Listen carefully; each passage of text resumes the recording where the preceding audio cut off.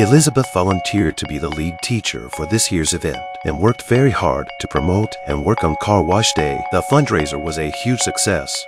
The parents loved it. The event made the organizers a lot of money. However, half of the money from the fundraiser went to Elizabeth's pocket. Elizabeth worked hard to save for her breast implants, and so a few months later, at Christmas, Amy gave Scott a book.